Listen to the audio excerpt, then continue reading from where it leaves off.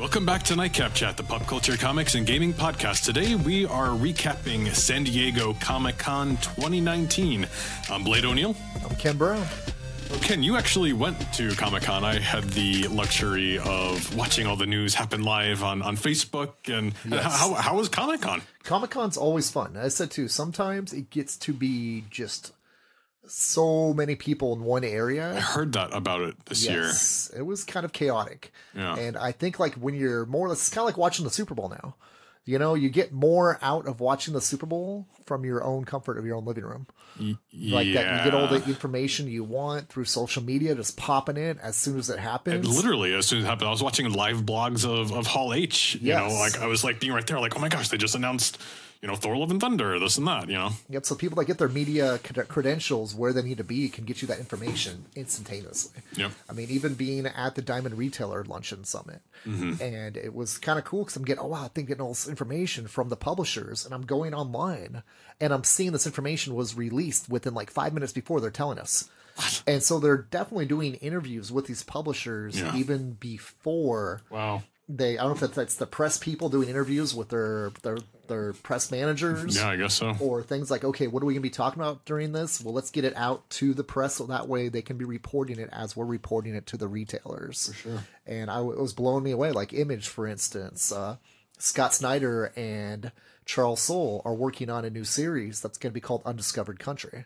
Yes, I think I actually saw one of the posts from you when that was being. And I thought I was breaking news on it because I was there. I was going, sweet, this is the closest I'm going to be. It was the breaking news for me. Thanks, dude. And I started going online and going, oh my gosh, dude, people already have this stuff up there already. That's nuts. And I thought I was like on top of it because I'm reporting it. We're in the information age. That's the beauty of the internet. Yes, and that's all Image wanted to talk about.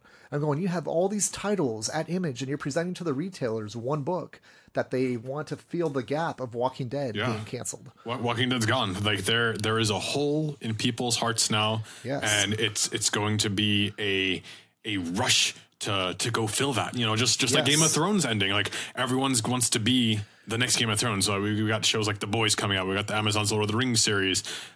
There's so many things that everyone wants to be the next Game of Thrones. Even Game of Thrones wants to be the next Game of Thrones with the prequel show that they're doing. You know, like so there are voids that need to be filled. Yep, and it's amazing because Image always goes through about 12 to 15 books they want to talk about every time you do these like luncheons. Yeah. And the companies are there to more or less get you excited as retail owners of what your customers are going to be looking at. Yes. And what they're going to be hearing about, and make sure you don't miss the orders on this. And to see Image focus on one book, that was to me, was like, wow, this book's going to be huge. Interesting. And I said to Scott Snyder, been a Scott Snyder fan since American Vampire. Absolutely. And Severed, and you know, Witches, and everything that he's done. And a great run on Batman, Justice League right now. He's a golden writer right now. I mean, that's a number one to look out for sure. I mean, look at the Batman number one. Like, I mean, that skyrocketed. I mean, that was a $100 to $200 issue for a while. Yeah, Giuseppe Camicoli is going to be doing the art on it, if I remember correctly, from what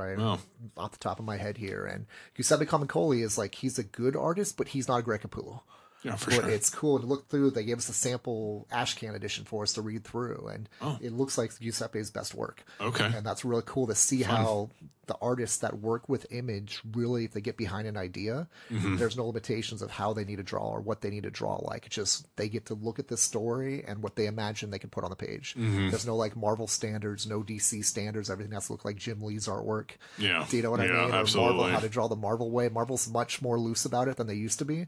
But at Image, it's really fun to see that they really do get to put in their own image into the comics. I mean, that should be what independent publishing is all about. You know, seeing something different, seeing these indie creators' visions, and not just, you know, adhering to a certain standard. Not saying that it's subpar or anything, but like, see something different here. Yes. Before we delve into all the crazy news and of, you know, I think one of the biggest announcements coming out of San Diego Comic-Con since probably they announced Infinity War.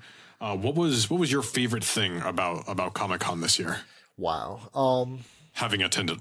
Yes, I'm going to be off the radar on the grid here. I really like the Amazon exhibit of The Boys. Okay. The Boys is the new Amazon show based on, it's like a graphic novel, right? Yes, it's an original comic series that ironically started off at DC with Wildstorm, and Garth Ennis and Derek Robertson were the creators on it. And it was more or less a ex-superheroes and or people that were part of...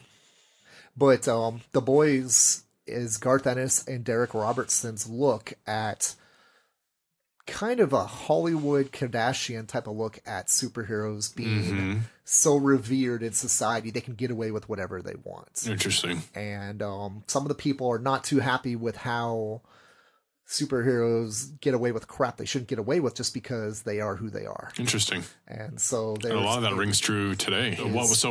So what was the exhibit? Yeah, the exhibit more or less was an environment that made you feel like that you were in the Boys TV world.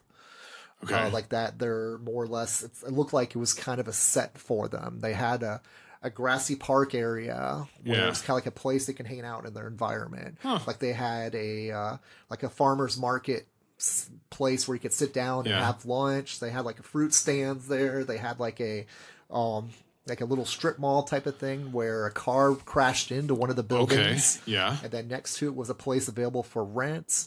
And they were giving you more or less a guided tour of what a Boys episode would be like. Oh. And that was kind of a fun thing too. Unfortunately, we missed the cutoff time for the last tour of the day. Yeah. Because I found out about it later in the day and we had lunch and then we went over to check out the Amazon Boys things. I got a tip from someone that worked with Comcast while I was hanging out around the Starbucks over by the Hilton, that told me about the fact of, you own a comic shop? Because we started talking. I mentioned to him I own a comic shop. And he goes, did you go to the Boys exhibit yet? And I go, no, not yet, dude. And it's like that. I haven't got over there yet. I'm not sure where the Amazon exhibit is. And he goes, well, dude, you got to go check out the Amazon exhibit because they're doing a huge, huge Boys environment, and there's a hidden comic shop on the grounds. Nice. And I'm going, a hidden comic shop? What are you talking about, hidden comic shop, dude? You know, obviously, I own a comic shop, so that's going to pique my interest. He goes, well, there's a password to get into the comic shop. They won't tell you what it is. You kind of have to research it, but if you figure it out, they'll let you into the secret comic shop. So it was a scavenger hunt. Yes, absolutely. Which to me is like, it's always fun to go looking for something that's there, and they give you clues. Yeah, absolutely. And so we went over to the Amazon exhibit, and you had to scan your badge in to get in. And so unfortunately, that's the only thing that I thought San Diego Comic-Con was kind of fun to do stuff inside and outside the con. Yeah. But even some of the stuff outside the con, you still need to have the badge to scan in to be part of the environments that they have there for you. So fortunately, a little bit of a limitation on that. If you don't get a San Diego Comic-Con badge on that too, I wish they would open the stuff outside of Comic-Con open for people that can't make it into Comic-Con. Yeah. But unfortunately, that's still not always the case. Yeah. And went through this exhibit, and I was super excited. So I kind of figured like anybody I asked would know what I'm talking about, but they play their roles well. It's like, nice. We're not sure what you're talking about. Like, what do you mean? There's no comic shop here. And it's like, Hail Hydra. Exactly, dude. It was very Hail Hydra type of moment. And after doing some digging, they put us on a little bit of a treasure hunt. And, it's like the car that was crashed into the window. They, it's like that. There's a place that had a for-lease phone number on top of the building that was next door to it. And someone said like that, man, do you know anything about this comic shop? And some of the security guys are kind of a little bit cooler than the people that were working for the Amazon exhibit. So, dude, why don't you try calling that phone number up there? And so I tried calling the available phone number, and it gave you a clue on there to go find the box of missing comics. Okay. And so started asking, hey, dude, did I leave a box around here or something? Like, I think I dropped my comics. You know where they might be? And like they're kind of going, I don't know what you're talking about, man. It's like, no, I didn't see anything around here. And it's another security guard. I guess so I started learning security guards are giving you clues. Yeah. And said, you might want to go check over by the food stands over there. Okay. And so there's 2 separate food stands at the market. And so like it was 4 of us. So 2 of us went to one, and then the 2 of us went to the other, and went over there. It's like that. Yeah, dude, man, I think I left my box of comics here. Have you seen this anywhere? And it's like, what are you talking about? Like, box of comics? I didn't see anybody leave anything here. It's like, dude, I'm looking for the secret comic shop. Do you have any clues for me? And he goes, oh, you're one of those guys. It says, you might want to check the other place over there. And it walked over, and there was like a big freaking treasure box on the ground. Like, or, Like a chest. pirate's booty chest. Yep. You know what Wow. I mean? And you open it up and there's this one comic in there, and it's a boys comic, and it's got like a picture taped to it of the car. Okay. That's crashed into the neighboring yep. business that's for rent, and the license plate's X'd out on it. Mm. It's like that, hey, you're closer to finding your mission. And Okay. it's like that. This picture tells you all. And so I'll go back to the car, crash in the window. I said, it must be the license plate number, because they X'd out the license plate number. And Yeah. so I memorized the license plate number and went over back to the people where we started, like asking the questions to. And I go, hey, is the password blah, blah, blah, blah. I can't remember off the top of my head right now. Yeah. And they go, I don't know what you're talking about. It's like that. The license plate on the car had this license plate number that was X'd out in the picture in the treasure box. We've been kind of going around like, we know this comic shop's here. We just want to go visit the comic shop. And then she goes, hang on a second. So this lady goes back and comes back out and says, how many of you are there? And I said, there's me and 3 other people. And they go, okay, come on. And so they brought us back in this like little hidden comic shop that looked like a comic shop to a T. And they had the glass cases in there. I don't know if you saw my pictures on social media. I did. But it was a blast. I was confused at what it is. I was like, what is this empty place that he's doing? He's at Comic-Con and he's at this empty comic book shop for some reason. And it was like so like, generic comic shop, but it was so much fun to kind of discover the missing, almost like Indiana Jones and the Temple It's a little of Doom something different type to of do thing. too. Yes, and it wasn't planned. And so when you have stuff like that comes up that isn't planned, that kind of makes your best memories during the con. Yeah, And absolutely. let's take pictures in there. They had this whole wall of people that found it, people who don't suck. Was named on the top of it. Really? They even let me pin my business card up there, which I thought was kind of hilarious. And it was a fun experience. Very cool. Well, I'm glad you had fun for the most part. So I think some of the first announcements that I saw, and I don't know if that was Wednesday or Thursday or both, Hasbro had a pretty big showing this year, whether between their booth and their announcements. And I'm a Power Rangers fan, so like the first couple of things that stuck up to me was they're doing the White Ranger helmet life size, which I like Jason David Frank. He plays the green and the White Ranger, and we're actually sitting next to the Green Ranger helmet right now, and it's cool. Yes, and it's like a real head inside of a helmet. Yeah, absolutely. I'm going to hand this to Ken. So can you wear it like a real helmet too then? Yes, you can. Well, that is awesome. So like there's these little It is a little tight, but here you can. Yeah, it's just like the Iron Man helmet that Marvel exactly put out too, dude. Right? Oh man, dude, I don't want to squeeze my head in there. I'm afraid it's tight. Yeah. I'll do like the fake. There you go. But it's a cool set. I think they did a Red Ranger helmet as well as the Red Ranger from the movie. But I mean, wow, dude, that is freaking epic. It even looks like it would be comfortable if I get it on. I don't want to break it though. Yeah, it's not too bad. It is a little tight, That is awesome. But I have a big head. For those of you. Oh, how do I get this on? Nice. This is like, I still love it, dude. I love how your beard sticks out the bottom of it too. Yeah, my beard is a little too big for it. Here, I gotta take a picture of that, dude. So you can post that on this week's episode pictures, dude. And now you can. I'm sure my voice sounds different because I am echoing right back into my own ears. That is awesome. Yes, dude. Real live Power Ranger podcast. Yes. We'll post a link in the bio of today's episode. But they're finally doing the White Ranger helmet. And then as far as the Green Ranger stuff go, they Hasbro released a new what's called the Lightning series, which I equate to, it's like the Star Wars Black series. It's like the Marvel Legends. It's the standard 6-inch figures. And Hasbro has been doing, and we've talked about this in previous episodes, an incredible job with their 6-inch figures.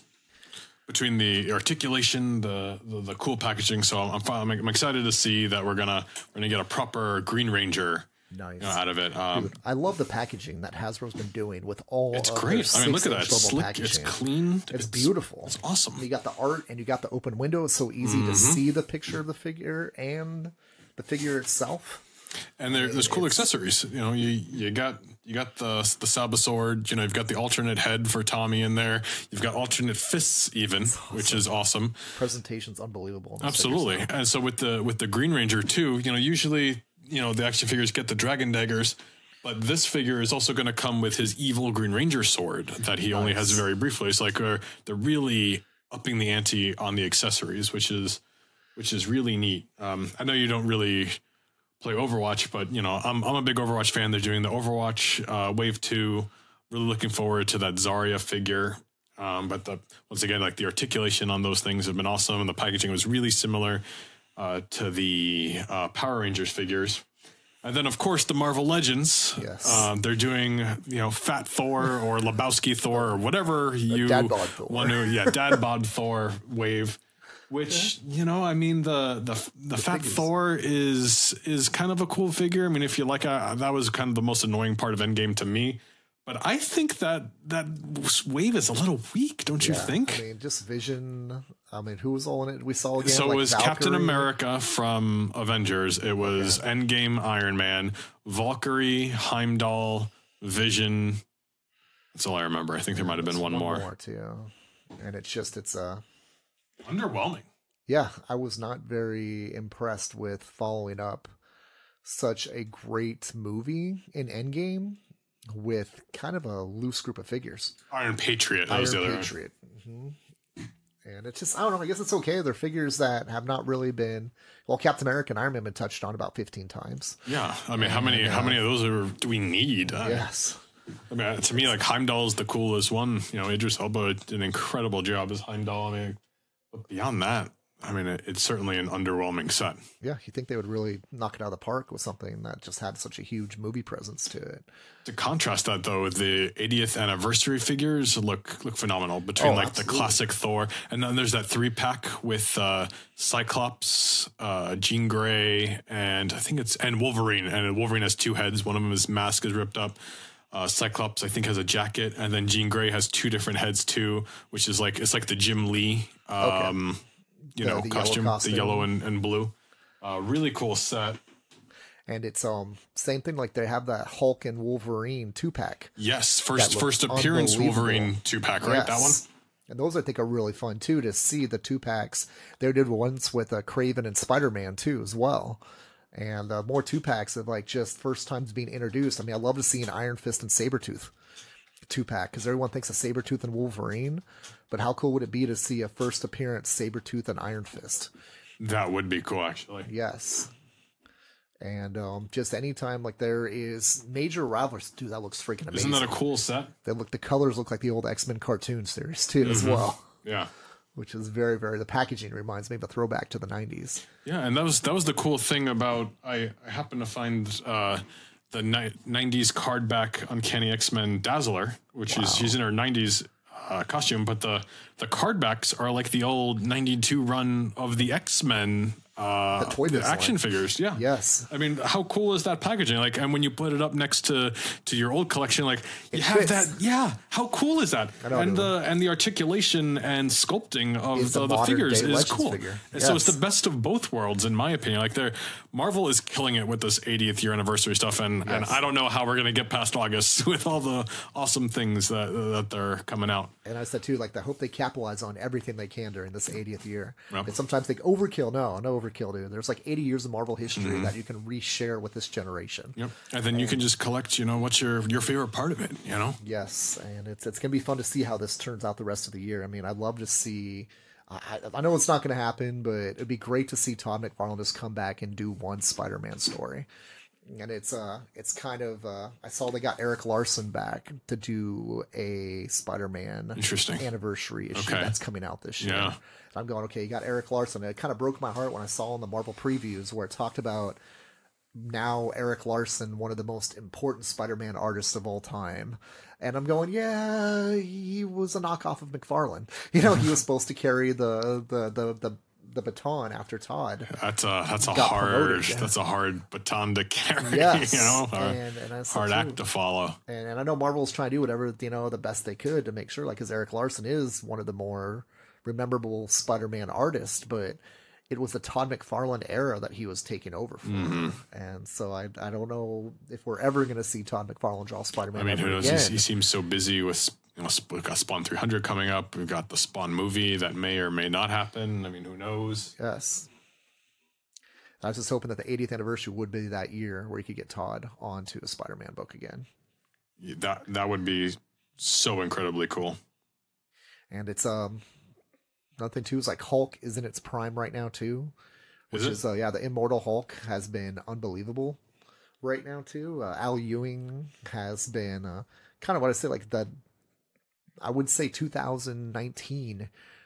Even though the House of X and Powers of X is happening right now, I mean, Hulk, I think, has been the character that has been the most steadily popular during this year, more than any of the other major Marvel characters. Mm-hmm. I mean, I know you had, obviously, Avengers Endgame come out with the Avengers, and Captain Marvel had a movie come out, so she may have had a little push, but without anything major happening in the movie with this character, the Hulk comics, I think, have been the most reprinted, multiple printings Marvel book going this year. And that's been really impressive to see the Hulk make his renaissance this year too. Yeah, no, good for him. I mean, he's a rated character, but I mean, almost underrated with the way the movie's handling. But probably a lot of that has to do with, I think, the distribution rights are tied up at Universal, so that's why they can't do standalone Hulk.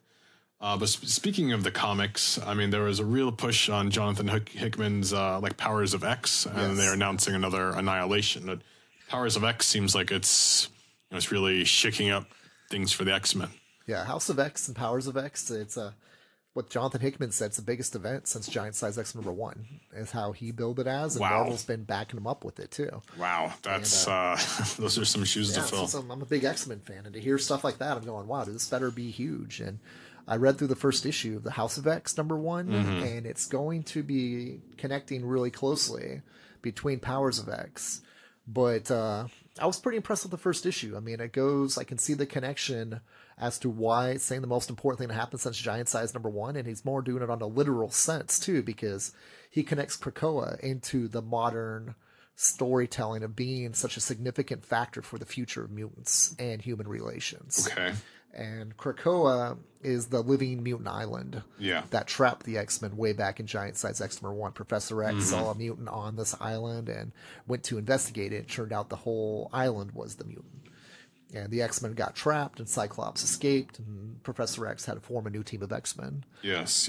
So it's really kind of cool that Hickman's kind of paying attention to X-Men history, but put a new thumbprint and a new twist and a new, I guess, branch to the X-Men family tree, going back to the history that's already been developed. And we've talked on a previous episode about how the movies are now influencing the comics instead of vice versa.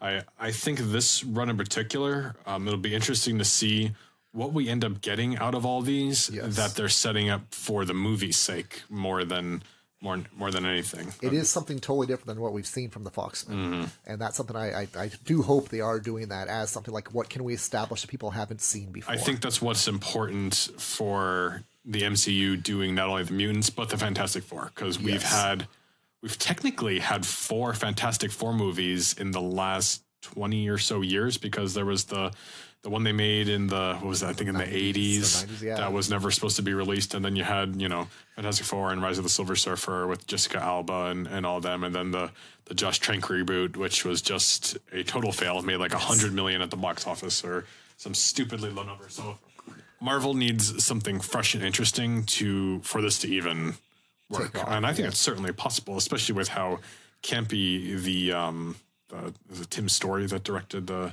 Jessica Alba ones, I think.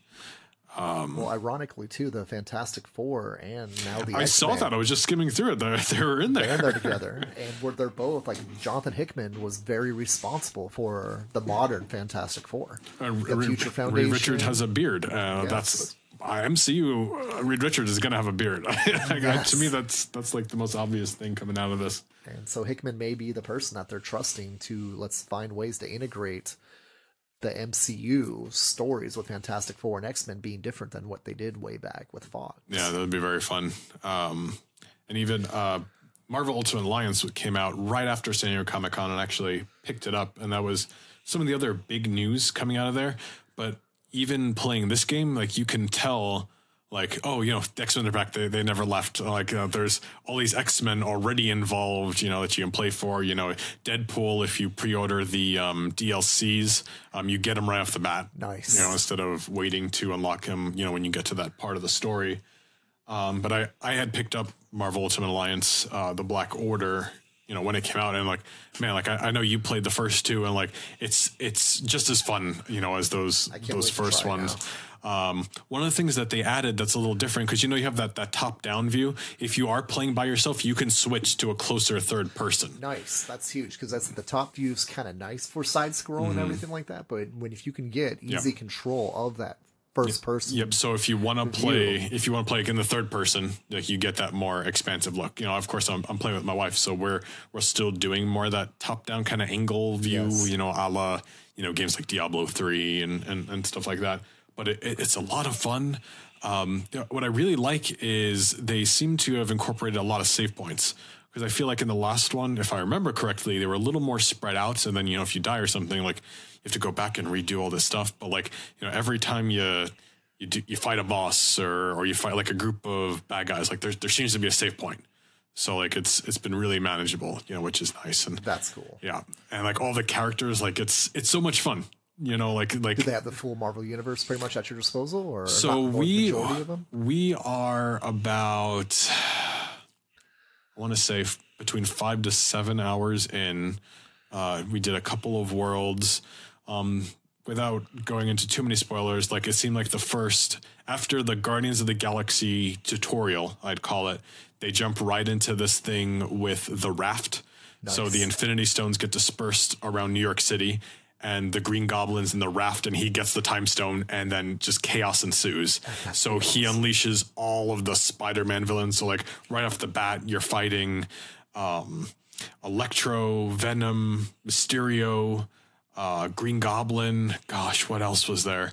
And then, you know, Mysterio ends up mind controlling, you know, Kamala Khan, Miss Marvel, Spider-Gwen, and Miles Morales, who pop in, you know, who are there from an alternate universe. So like you're getting so many. So there's 30 characters off without the DLCs, and they already announced that the Marvel Knights DLC, which I think is the first one, is going to add the playable characters of Morbius, Moon Knight, Blade. Oh man, I think there was one or two more. There's one more. Ghost Rider in there or anything too? Ghost Rider's in, I think, the regular side of the game, which I'm really excited about, because I mean, my three of my favorite characters are Deadpool, Blade, and Ghost Rider. So it seems like they're, you know, everything's okay. You know, the X-Men are here, the Avengers are here, Blade's here, Ghost Rider's here. Cloak and Dagger, Marvel Knights too? I don't remember Cloak and Dagger being in there or not. We did unlock Venom.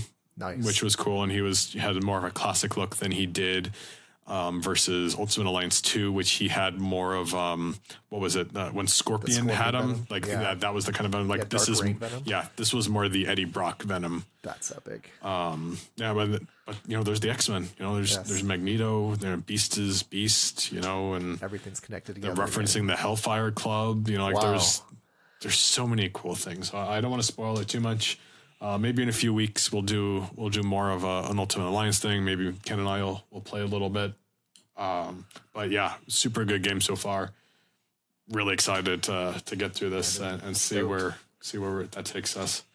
So, you know, I had planned on talking about the Mattel She-Ra dolls just very briefly, and you surprised me when you said you watched the first few episodes of She-Ra on Netflix. Yeah, Kayla stumbled onto it, and I said, you know what, let's check this out, She-Ra. It's like that. No way, we used to watch She-Ra Christmas special all the time when she was growing up. Okay. And so, like, that was one of our favorite traditions to do Christmas time, was like, okay, let's throw on the She-Ra Christmas special. Okay. And the new series started up, and she goes, hey, you want to check this out? I go, sure, let's check it out. We used to always watch that together. Let's, check this out. And it was fun. I said, too, I got 3 episodes in, and I had to go start doing some other stuff. But when I went to work in summertime, so she doesn't always come to work with us. She hangs around and does some home time stuff, too. And she binged through the rest of it pretty quick. Yeah. I'm kind of going, man, I got to... she enjoyed it that much, and it was fun. I love the animation. I kind of like the more in-depth storytell of oh my gosh, dude, Princess Adora. Thank you, dude. See my brain fart there. I apologize, dude. Like Adora, like with Hordak,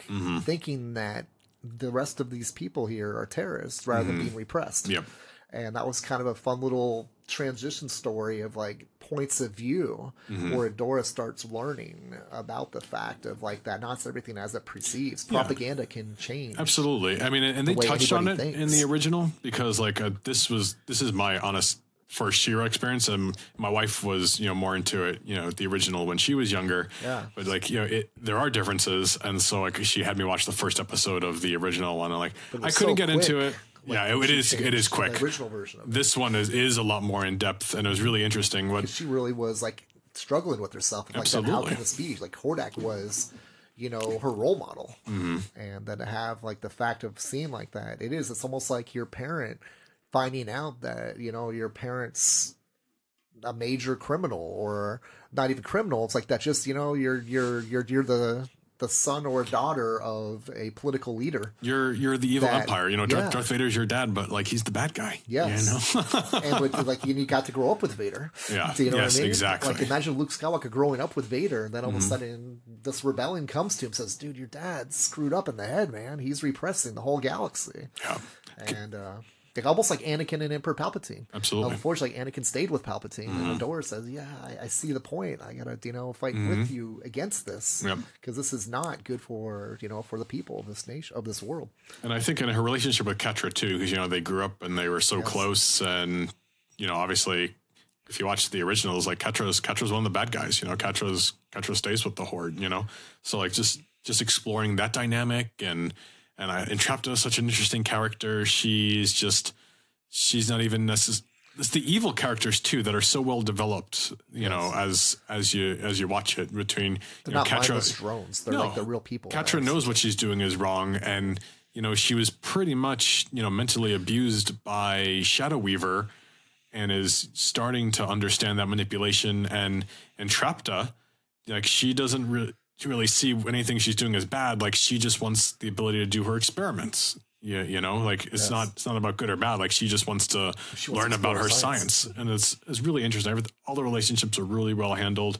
I binged right through season 2 when it came out as well. I'm really looking forward to season 3 coming out next month, especially. Like, there was a little cliffhanger for those of you who saw it and won't say what. But yeah, I'm so glad you're starting it. Well, maybe we can do a She-Ra episode as well. But just see the rest of it then. Yeah, too. I was hoping to have some merchandise, and Mattel finally unveiled some She-Ra dolls. So we got Princess Adora, we've got Catra, and we've got Bo and Glimmer. I don't understand why we don't have any pops yet. Yes, that'll happen. I'm sure, but like, where are they? Yes. Give me my pops. Exactly. Come on, Mattel. Come on, Funko. What are we doing? Speaking of pops, the biggest news I think that Funko put out was they're doing these board games. That is awesome. That's the two. Something like where you see those little miniature keychains they've been putting out. Yeah. Those are perfect board game pieces. Yeah. And it's like there's times too, like when you're playing little games, it's like that. You know what? When I'm playing Monopoly, I want to pull out that keychain thing to put that on my Monopoly absolutely. game. We used to do that. We used to like back in the day when we played HeroClix, we would take our HeroClix figures and just use them as our Monopoly tokens, because like I'd rather be Spider-Man or Deadpool or whatever. I don't want to be a shoe. I was partial to the thumb. Oh my gosh, what's it called? Thimble. The thimble. Thank you. I was always the thimble. Yeah, it's like that. The shoe, the dog, the little car. It's like everybody want to be a little race car, or it's like that. But it'd be cool. Like you can make your own little pieces, and Funko, the keychains are perfect for that. And now the board game's coming out. Yeah, so apparently they're gonna be like strategy games, but like off of popular properties. Yes, dude, that'll be kind of awesome. Like didn't say IDW is doing a lot of these games already, where they're using their properties that they have into board games too. Interesting. Like the Turtles board game. There's a Stranger Things Dungeons and Dragons game. Yeah, card games and strategy games, like they're, I'm not saying they were, never popular, but I mean they're on the up and up with all these licenses, and stuff. Yeah, they're in their new golden age right now. Yeah, I mean Munchkin. Is a game that's been around for a pretty long time, from what I understand. And now there's a Marvel license for it, and there's Marvel expansions for it. And Munchkin's an incredibly fun game. Yes. And adding the Marvel stuff adds like a few more rules that make it like even more fun. Like there's Infinity Stones, and if you collect all the Infinity Stones, you automatically win. Oh, nice. Like it's like impossible to do, kind of thing. But like you can have all the powers. Like you can get Captain America's shield, you can get Wolverine's claws, and like it's incredibly fun. World builder board games. Yeah. Like Marvel Legends. You work together to fight a bad guy. Like, let's go take down Loki or Apocalypse or Magneto or Thanos or whatever. Like incredibly fun. Yes. So the board games that Funko are doing, they're starting with DC, and there's going to be like there's a Batman. Looks like there's a Harley Quinn, a Joker. I was Harry Potter, Rick and Morty. I'm personally not into it, but I see that there's a market for that. And the Golden Girls for some reason, just to round it out. I know. I love the variety of demographics there. Yeah. You know what I mean?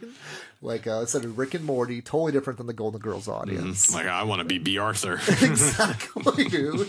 Imagine if you start crossing over the games, like Rick and Morty slides into the Golden Girls universe. I guess that's possible, right? Yes. Isn't that what they do? They time travel or interdimensional travel. I only watched like a couple episodes. I couldn't get into it. Fun stuff either way on it though. And I said too, it was like that. Comic-Con had one of my favorite things at the show too were the revelation of the Red Sith Troopers. Oh yes! Oh my gosh! I know, like, and the internet is like losing their mind over these troopers. Yes, because I mean, from what I understand, like there were Sith troopers in the old canon, so like this is the first time we're getting something that's now here relevant and within the movies. Yes, no less. Like this isn't even just something in a novel. Well, even the type of thing too is that like that supposedly I thought the world of Sith were done in this last franchise, and the Fifth Order. First Order. Okay, didn't they have a new name besides Sith? What are they calling their Force users? Is it just the First Order now? Nothing. So, Snoke is a dark side user. Okay, but not a Sith though. So that's what they're saying. Okay. So they just released a Snoke comic, and I don't know if they delve any more into that, but like there's some secrets going on. Like I think there's more to. What, do you think these guys are the protectors of Palpatine? Yes, I think it relates to that. And I think that's going to be freaking awesome to see these Sith troopers come out like in an order, and then Palpatine's following behind. Unbelievable. Them. So like if there's a whole set of troopers for Sith, yes. I mean, what are we doing? Are we ushering in a new age where we're breaking the rule of two and we're actually going to have multiple Sith, just like the days of like the Old Republic or before that? That's going to break a whole Jedi Order. I think that, yeah. Like come out of nowhere again. I think that's why, I mean, it is a cool looking trooper, but I think it's the implications of there's Sith troopers. What does this mean for the movies and everything going forward? It's the two that are bringing back the stuff people love the most, the Sith and the Jedi at the end of this franchise here. Because like they showed at the end of the last movie, you know, these other young Force learners, you know, the kid that moved was it the broom? Yes. At the end of the movie there, I'm going, oh, the Jedis are, you know, rising. Well, the Force is awakening. Yes. So it doesn't even have to be the Jedi. Like, I mean, they could end up being on the dark side. You know, if the Force is awakening could mean either side. You know, this kid could be like the next frickin' Vader, you know, that's true. And I think that's the point. Throughout the original trilogy and the prequel trilogy, they're talking about bringing balance to the Force. I mean, wouldn't balance to the Force be like the actual return of the Jedi Order and the Sith Order? It'd be so freaking awesome. Yeah. So many good storytells they could go from there going forward on it.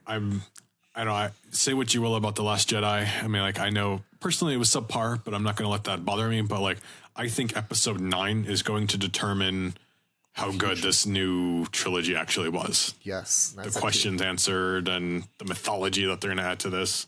Well, it's the opening. It's the Pandora's box to the rest of their universe.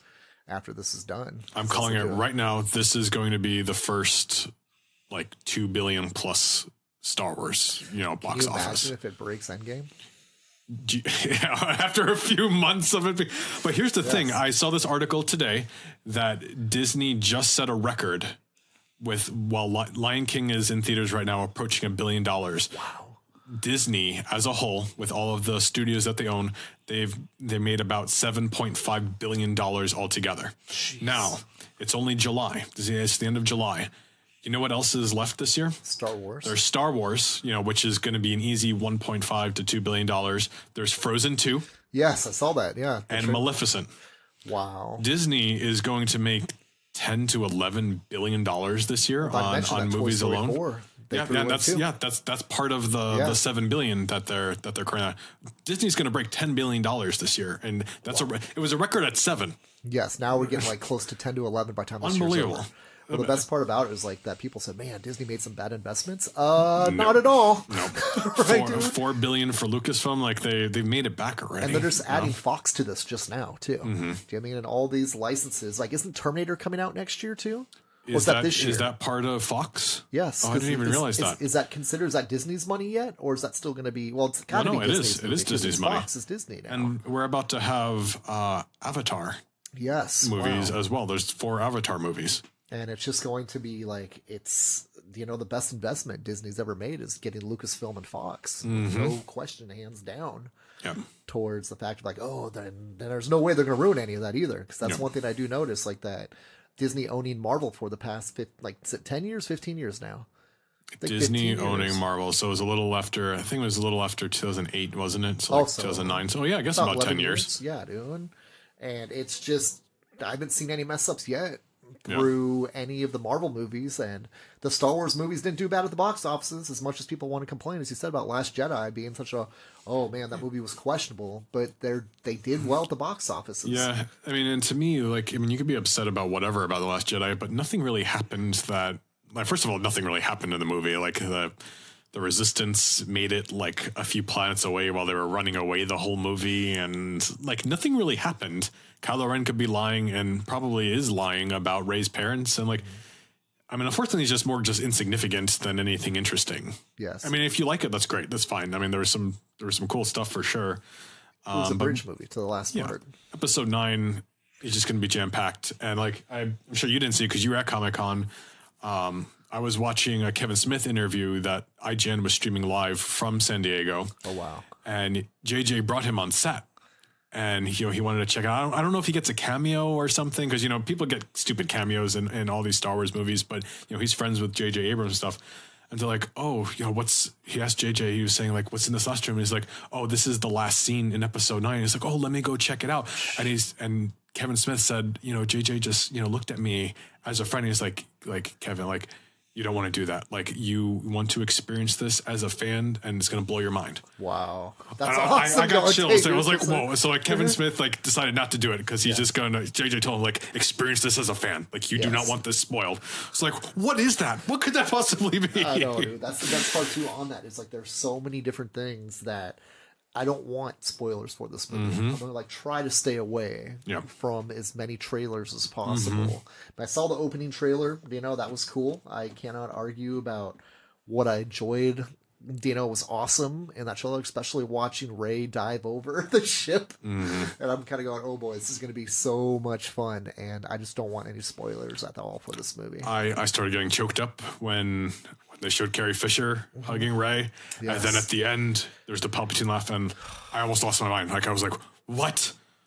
No. Dude, and I'll be so ticked off if all of a sudden you see Rey join Palpatine at the end of this movie. That's not going to happen. And that would be like, kind of like, oh my gosh, that's a twist I don't need to see coming.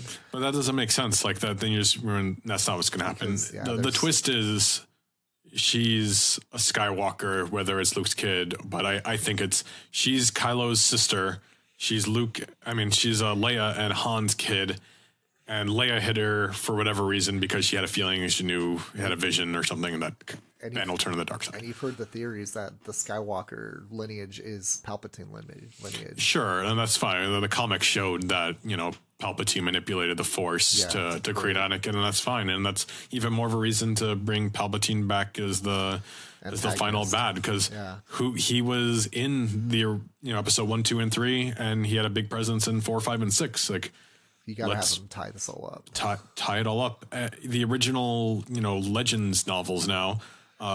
It was revealed that Palpatine was making clones of his body to transfer his consciousness. So, like, really, like there's already been stories that have been accepted that Palpatine did survive post Return of the Jedi, because he just got thrown down a thing. Yeah. And with all the stuff with the midi-chlorians and creating life and stuff, like, why not? Also, Luke Skywalker, he got rescued by his allies. What would keep Palpatine from having, an Imperial shuttle down there? Like, he's like, the beacons, obviously, to all of his people. The Force type of thing. Like, hey, let me send out a beacon to have my people come and rescue me as I'm falling down this pit there. Obviously, I mean, Palpatine is the kind of person to have a contingency plan. When you talk about Darth Plagueis and manipulating midi-chlorians to create life, I mean, that was one of the main themes in Anakin's fall to the dark side. It's the reason why he killed his master. And has he been hiding this ability from Vader this whole time? Like, who knows what he's been doing with it? Is Snoke just a failed clone of Palpatine? Yeah, Who's Snoke? Nobody even explained that yet. I can't believe it's only a little over 4 months away from my life. So excited. Yes. I'm so excited. The 2/3 are done. This year is almost here. So before we delve into the best news, in my humble opinion, of the Marvel Hall H, DC was pretty absent from Comic-Con this year, but they did do the world premiere of Teen Titans versus Teen Titans Go, which is now out on Blu-ray from what I understand. But like, I love Teen Titans Go, and I know a lot of people are upset that they canceled the original Teen Titans, all that, but like, Teen Titans Go is really just its own parody, and it's not meant to be taken like as a superhero series. And like, I loved the Teen. Have you seen the Teen Titans Go movie yet? I need to go see that still. Dude. I It's want to see that so funny. bad. I mean, it's really just parody. And like, the best parody out of the Teen Titans Go movie was the fact that they cast Nicolas Cage as Superman, because you know that's the throwback. Kevin Smith deal. Yeah, yes. Exactly. That's the throwback to when they were gonna do Nicolas Cage. Or no, wasn't it Tim Burton doing that? Oh, was Tim Burton? I remember like Kevin Smith submitted a script for Nicolas Cage Yeah. as Superman, but probably Tim Burton would have been the producer, The director or whatever. Yeah. Well, anyway, like he finally got to play Superman. Nice. You know, there's so many smart things actually in Teen Titans Go. Like if you really give it a chance and just appreciate it for what it is. But Teen Titans versus Teen Titans Go, you know, they're dealing with this whole thing with the multiverse. The original Teen Titans from the 2003 series get zapped into this, you know, their universe, and they're dealing with both of the universe's trigons. Yes. Like, I mean, it's ridiculous, but I mean, it might be fun. It's awesome, though. Yeah. That's like, too, the best popcorn fun you can have watching a movie is like that, watching Beast Boy. Do you know what I mean? Interact with the other Beast Boy, and then Robin. I love how the Starfire of the Teen Titans Go universe looking at the Teen Titans one going, oh man, he's even cuter than, do you know what I mean? Then how can he get any better looking than he already is? You know, type of thing. Yep. But just kind of cracks me up about how they, you know, they're perfectly play off of each other. Mm-hmm. Yeah, I think it'll be fun, and I look forward to seeing it. But Marvel had such a presentation, and like I said at the beginning of this episode, I think this is the most mind-blowing set of movies that they announced since they announced the slate that included Infinity War Part 1 and Part 2 with, you know, Thor Ragnarok and all that. Like, like Phase 4 is really shaping up, and man, what was the first thing? So like Eternals. So like we knew that was coming. Yes. We knew there were Eternals coming, but we got the cast. You know, we know Angelina Jolie is playing. She plays Athena. Okay, thank you. Richard Madden is Icarus. Man, I am going to pronounce this wrong, so forgive me. Ma Dong-seok is the Forgotten One. Salma Hayek is Ajak. And Brian, is it Tyree Henry, is Phastos. Okay. And I was reading a little bit about Eternals online, and it's just like the gods of, you know, almost like Greek god type of representation on it. But they were created by the Celestials, right? Yes. Or at least imbued with powers from the Celestials, something along those lines. They've been around for like generations inside of society. I think the most exciting part about this is we're taking these steps toward like the cosmic beings and the Celestials, and like it's a really fun part of the mythology that I was hoping we would get to before, you know, Endgame. But like, you know, this could be steps toward the living tribunal and eternity and death. And man, this could be so much fun. Yes. I can't wait. It's like they're universe building, or not even just, universe building. It's like they're just going so far. Like I said too, like the first phase was obviously Earth. And then, you know, the second phase was obviously space with Guardians of the Galaxy. And then the third phase obviously is like, okay, this universe is at threat by Thanos. And it's almost like phase 4 is getting into the fact of like, oh yeah, there's multiple versions of our universe, and there's things that we can explore that keeps on getting bigger and bigger and bigger and bigger. And it's going to be fun to see like how far into the iceberg are we? Yep, absolutely. And like we're just at the tip of it. The Black Widow was, I think, the second thing that they announced. So we knew that was coming. I love Black Widow, so I'm excited that we get another go around Scarlett Johansson. But they showed a little bit of footage, and we are officially getting Taskmaster. And from the description, they said that his helmet looked a little less like a skull and more like an Iron Man helmet. Okay, that's cool. But he still had the shield and sword and a hood, I guess, which was cool. But I'm glad we are getting the shield and stuff. But apparently David Harbour is playing Red Guardian. Oh, nice. Wow. So, I mean, we got, the whole connection with like he was married to Black Widow, I beve, right? And he's more or less kind of like the Soviet Captain America. Yeah. So really interesting. Because as soon as they announced that, like I looked that up on eBay to buy it too, and that wasn't happening. I was like, damn that's funny because it looks almost exactly like Captain America, just got a red outfit with a white star. Yeah, exactly. So go like, what? Some interesting, and plus we're having oh my goodness, I'm going to say it wrong. Yelena Black Widow, the blonde Black Widow. So like some interesting characters coming out of this, and I really hope they don't throw away Taskmaster because I hope he didn't just die. This is his one thing because Taskmaster is such a cool character. Like, I hope he comes around to Marvel Cinematic Universe Deadpool, maybe to the Avengers. Yeah, because that would be an absolute such a cool character. And they kind of, I mean, she survived, but they kind of ghosted her during the movie.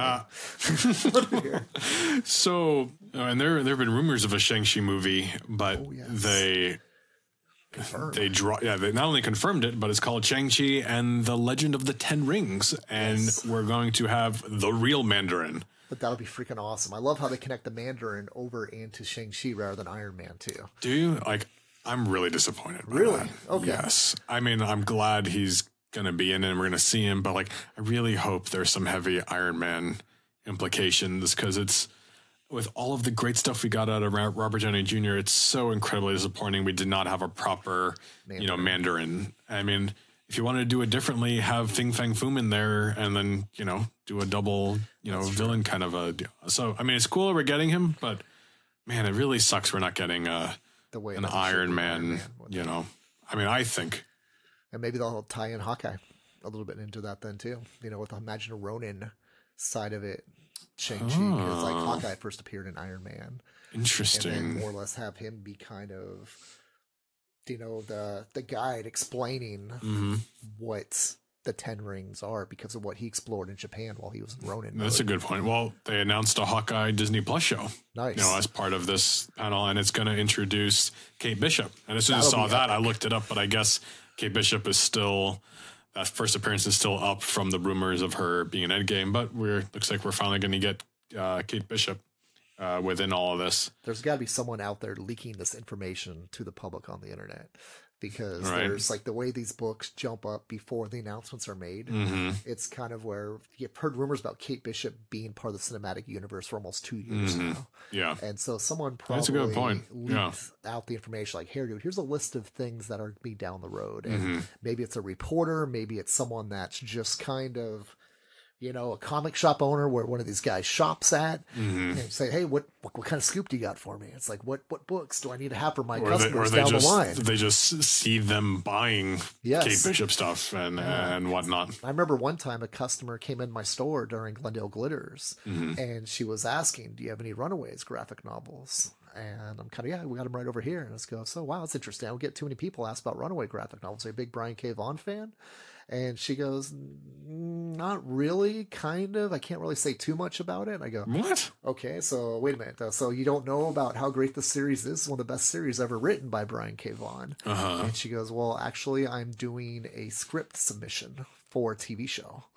And so I don't know if she was the one that got the job to script Runaways, but she was researching Runaways storytelling because she wanted to submit a script because there was more or less a script call for Runaways TV series. Interesting. So I bet you that's happening in other comic shops around the country. Yeah, for sure. Why not? Especially if it's in, around Marvel Studios in Hollywood. I'm sure there's stores that are getting people pretty regularly that are submitting script ideas for the TV shows to see which one gets accepted or for the movies even. And they're going to their comic shop to get reference material. Absolutely. And probably my most anticipated, as far as the Phase 4 stuff goes, they announced the Doctor Strange sequel, Doctor Strange in the Multiverse of Madness. Nice. That's going to be a team-up movie with Scarlet Witch. It's going to be Nightmare for sure. That's my theory too. There's no way it's not going to be Nightmare. Which is going to be freaking awesome. That's who I wanted in the first place. Yes, especially with what they did with Mysterio inside the Spider-Man movie. Yeah. What they can do with Nightmare will be insane. So it's got to be that times 10 and whacked out. But there's going to be horror themes to this from what they were saying, at the panel. But dude. A Nightmare on Doctor Strange Street. But, you know, and another one of the best parts of this is that, you know, the multiverse of madness. So even though, you know, Mysterio confirmed it and then unconfirmed it by being a fraud that there's multiverse, like now we're getting it from Doctor Strange that there is a multiverse. So, you know, the possibilities are endless now. Yes. Do you think that will be the lead-in for the What If cartoon, or is it the What If cartoon going to be the lead-in for the Doctor Strange movie? That's a good question. I don't know. I guess it really depends on what comes first. I think they're going to be independent enough of each other, but let's see, that's 2021. I mean, that's going to be right around the same time as the What If, you know, I believe. But they announced the cast for that What If show, and man, and we got Jeffrey Wright is playing a Watu. And then so many people are just reprising their roles from the MCU, but this is going to focus on the Infinity Saga, so Marvel Phase 1 through 3. A little after they announced it, within the What If logo, you know, there's comic panels within the red Marvel logo. Yeah, and you know what somebody saw within there? Do you know? I haven't heard this. They saw Zombie Captain America. Oh my So gosh. they think they're going to do a Marvel Zombies episode. And that would be cool. That'd be epic. Yes, I love the Marvel Zombies. It's ironic too because Robert Kirkman wrote the first 2 Marvel Zombies miniseries, how about that, huh? And how many people love Walking Dead. How much fun it is to have Marvel Zombies written with no rules that the Walking Dead apply to. Yeah, I mean, it was so much fun watching pure zombie chaos. Yeah. Like where, you know, the people were trying to fight off the zombie taking over the brain. Like that was one of the main things was Black Panther and Hank Pym trying to find cures during that story before, you know, they were completely taken over by the zombie virus.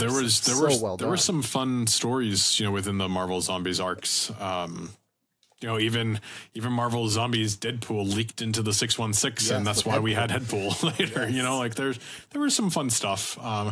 I mean, as long as it's not part of the Marvel Cinematic Universe, yes, let's bring this into What If. Yes. Like that's fine. Technically, that's what it is in the first place. It's like it's a What If universe. It is because an alternate universe. I mean, that's what the What Ifs are all about, right? The next movie they announced was Thor: Love and Thunder, directed by Taika Waititi. I honestly don't know how I feel about this one. Jane Foster being brought in as Thor. Yeah, already. Well, I mean, we didn't do Beta Ray Bill or Thunderstrike or anything, you know? Well, with him being the Lebowski Thor right now, is he worthy to be Thor? Why not? Yes, because he grabbed the hammer. So they said this takes place before Guardians 3. Oh, it does. So that's confirmed. Okay. Yeah. I think he's going to lose the weight. Obviously, Jane Foster is confirmed to play female Thor. How this plays out, because, you know, part of the story they're saying is Valkyrie is looking for her queen, you know, of Asgard. It seemed like he got right on the ship, so I don't know how Chris Hemsworth is playing a part. Like, it's a little unclear on what's exactly going to happen here. Yes. You know, and what is Love and Thunder? Because I looked it up and like there was no story arc called that, but I guess it's based on the story arc that Jane Foster does become Thor. Okay. That was put out by Jason Aaron. Yes. It's based on that story arc, from what I understand. Yeah, more or less, it's just Jane Foster dealing with cancer, and it was the time where Thor wasn't worthy to, hold the hammer in his mind after what happened in. What was that? Original Sin, where Nick Fury whispered something in his ear, and he said, "What?" And then he, dropped the hammer type of thing. He didn't feel worthy anymore, and so you're saying that's where they're going with Fat Thor is doing this unworthy thing? Maybe that's my guess, possibly. And Jane Foster was able to take on the moniker because if you think about Jane Foster, I mean, everything she does in her life is like a worthy type of person. I mean, she's a doctor. She deals with people that are struggling with life and death and trying to keep them upbeat and up-spirited, that there's a chance, there's a hope. There is, light at the end of the tunnel. She's dealing with cancer herself. And it's just like that. She's the perfect worthy being to be Thor inside of that Jason Aaron story. Well, with Mjolnir destroyed within the Marvel Cinematic Universe, what are they going to do? I guess they're going to, I guess we introduced is it Eitri or I'm sure I don't think I'm pronouncing that right, but I mean, we saw him make Stormbreaker. Yes. I mean, I guess he could just make another Mjolnir's been destroyed in the comics. Yeah. So obviously it had to have been reforged, right? Yes, that's what I said too. It's like that. I haven't read everything in Jason Aaron's Thor stories telling wise, but I think it is a different Thor hammer than what it's been before. Really? So it's not Mjolnir. Dude, you got me on that one, unfortunately. Okay. I'll have to look up that. That's fair. Well, I mean, Stormbreaker is running around, and there's rumors of Beta Ray Bill. So is he going to keep it, bring it to space, and then they're going to find Beta Ray? I mean, there's lots of questions, so I guess we're just going to have to see. But I mean, that was the Thor announcement. I mean, I know everyone loves Ragnarok, but I personally did not like all the humor and stuff, and I really wish Taika Waititi wasn't doing this. Yeah. And I know that's a very unpopular opinion. I don't know. I just wanted something a little more along the lines of what Kenneth Branagh, was bringing to the table. I said it'd be fun to see how it goes, and I said hopefully that it's not one of those things where people be like, "Oh man, that was where they jumped their shark." Yes. So alongside all of the movies, they did a lot of their Disney Plus announcements, which we touched on Hawkeye, we touched on the What If, and then they're gonna do the not Captain America, the Winter Soldier and the Falcon series, and they confirmed Baron Zimo's coming back, and he's got a costume, comic accurate costume, which is really exciting that we're finally going to get that out of Baron Zemo. The pink and purple's coming back. Yeah, all right, yeah, let's do it. Yeah. Perfect. I mean, if you're going to bring him back, you better be doing it. With a gold crown on his head. Sure. So it's such an epic costume. And then WandaVision, which is going to be the Scarlet Witch and Vision Disney Plus show. Mm-hmm. So Kevin Feige confirmed that this is, of all the TV shows, this is going to have the biggest implications within the Marvel universe as a whole. Wow. So what do you think that's going to be? Well, we know this takes place in the 50s, and we know the only reason this takes place in the 50s is because of Scarlet Witch's reality warping powers, which is why the Vision comes back, because the Vision is dead, right? Yes. So what does this sound like? This sounds like No More Mutants, but House of M. Yes. But what if we're doing this in reverse? Well, to bring in the mutants. Yeah, why not? Yes. She's obviously losing her mind. She's made this 1950 setting. She's brought back the Vision. Maybe she'll do the whole thing with the Vision family, because she's just losing her mind over losing like her brother and the Vision. Like, she doesn't know what to do now. And then what if she just snaps, and maybe this has implications with the multiverse of madness, and maybe that's why Nightmare comes on, and maybe it brings on. Wow, there's so many possibilities. I mean, it's exciting to think about, you know?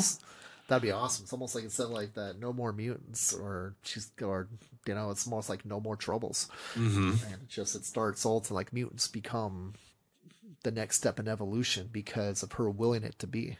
Mm-hmm. Super, super exciting to see what's going to happen with Vision and the Scarlet Witch. Absolutely.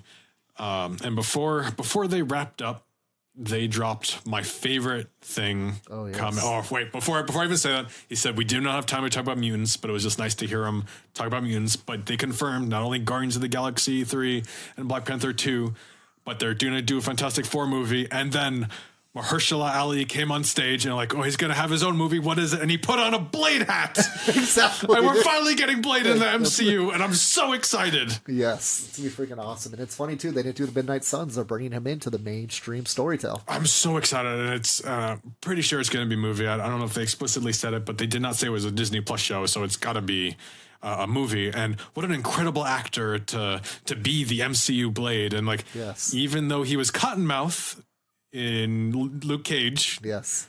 I mean, it just goes to show you, like, they really don't care about the crossovers. The Netflix shows at all. So, like, I mean, I'm sad that he was already Cottonmouth, but he is such a good actor. I'm so excited. I didn't know who I wanted to even play Blade at this point.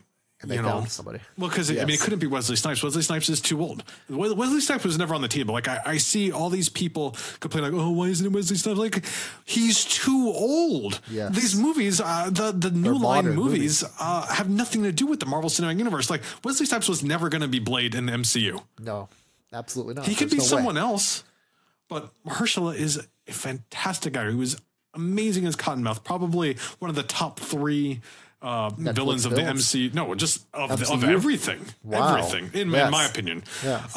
He was phenomenal. He was so interesting. And he's just he's a great actor. And in the Green Book or whatever it was, and he's won a couple of, Academy Award. He's such a good actor. And man, if you really pull up, a picture of comic book Blade with his, really defined like cheekbones and stuff, like he's got Blade. A great look, for Blade. And I'm so excited to see, what he can do for that. Man, and who could play Whistler? Who's going to be his Whistler? Can we have Liam Neeson play Whistler? That would be awesome. I think that would be. Can you have that? Why not? Who else is he going to play? Liam Neeson's already, getting old. I mean, he likes his Taken movies and all that stuff anyway. I would like to see him play Whistler. I mean, that would be Chris awesome. Christopherson did a fantastic job, but I think it would be a cool dynamic and two fantastic actors. Oh, man, Blade is what I'm most excited for, in the MCU going forward. Well, that's one thing too, is like Marvel doesn't mess around, or Nope. Disney doesn't mess around with making these movies epic in any way possible. And I've not seen many actor misses on any of these movies that Marvel put out over the years. I mean, I can't think of anybody I've said, oh, that was totally off base. Do you have any people that you feel that were miscast in any of the Disney Marvel movies? No, because I mean, even though Ben Kingsley was a phenomenal Mandarin until that stupid Trevor reveal. Yes. And that's not his fault. That was the director. The but up until that point, he was awesome. He was intimidating. I was like, wow, this is a little different, but I'm embracing it. It was something that we haven't really seen. He was like a terrorist villain, it was just a little different. Man, Marvel, I think, has been really killing it with the casting. I mean, I kind of had a problem with Zendaya as MJ, but I mean, she's Michelle, so I mean, I can't really be too upset. But no, I mean, Tom Holland, I think, is the best Spider-Man. I mean, yes. Robert Downey Jr. and Chris Evans are so iconic in their respective roles that no one's gonna want to do that, after this. So Blade's not going to be part of Phase 4, but probably part of Phase 5. But my theory is that he's going to be either an after the credits scene in a Phase 4 movie, or he's just going to start popping up in things before his own movie. I think that's why. He'll pop up in the Doctor Strange movie. Sure. Especially if there's cool. Vampires in the Nightmare. Why not? That would be great. Well, that'd be kind of an interesting way to that. Okay, wow, Blade's, popping up after Doctor Strange. We introduced Black Panther before a Black Panther movie. We can do the same thing with Blade, and Spider-Man. You know, we did it with Spider-Man. We do it with Blade. Yep. Yeah, Dracula had some great Doctor Strange crossovers too, as well. Oh yes, and so it'll be a great way to tie. Oh my gosh, I hope so bad we get an MCU Dracula, and especially with the way he looks now with the long white hair and the red armor. And Dracula is he's a real force to be reckoned with. Fight the Avengers by himself. Kind of powerful. Love just to see Blade versus Dracula. Yep. Do you know what I mean? It's like that. Just do something that they didn't do anytime at Fox. Yep. And it was like that they had, what was, oh gosh, dude, I completely forgot the name you just brought up, the villain, his main nemesis for the nemesis of Blade that you said. That I said? Yeah, I thought you said was going to... you're talking about Whistler. Whistler, yes. Not his nemesis, it's his partner or his mentor. Oh, I'm sorry, dude. Whistler was his mentor. It's played by Chris Christopherson in the New Line movie, and then New Line I think got bought out or something. But anyway, yes. I'm so excited. I keep not even knowing what to even say about it. I mean, do another Deacon Frost story, I guess. I really hope we can do Morbius, even with a Spider-Man tie-in or something. And I hope Sony doing a standalone Morbius movie does not ruin that. Yes. And that's the two. That would be fun to see too. Morbius and connect into a Blade franchise down the line too, as well. Yeah. And Spider-Man, gosh, dude, he's part of the MCU universe. So hopefully they will allow the type of thing too. It's okay, if we're going to have Spider-Man, Blade, and Morbius type of thing, I don't know. I said too, it's the universe is open as more than it's ever been in the past. Absolutely. And so if there is opportunities to make this happen, hopefully Sony won't try to be the person that says, no, we don't want to do this. And so far, Sony's been pretty good about cooperating really well with what Marvel and Disney I hope so. Because, I mean, Spider-Man Far From Home is now my favorite Spider-Man movie, and I'm really excited to see, where we go from here, especially with crossovers, because I mean we're getting more and more crossovers. Well, yeah, that was our San Diego Comic-Con recap. Man, there was so many fun and exciting things. It's a lot to absorb coming out. Yes, and this is a little bit of a long episode. But thank you all for listening. Appreciate the time. We hope you're all always excited for the future of Marvel and Star Wars and DC and Hasbro, as we are. And it's not even 2020 yet. No, it's not. It's not. 2019 is not even over. But thank you all for listening. Please like, share, subscribe, continue to do so. And we will see you all next week. Thank you for listening.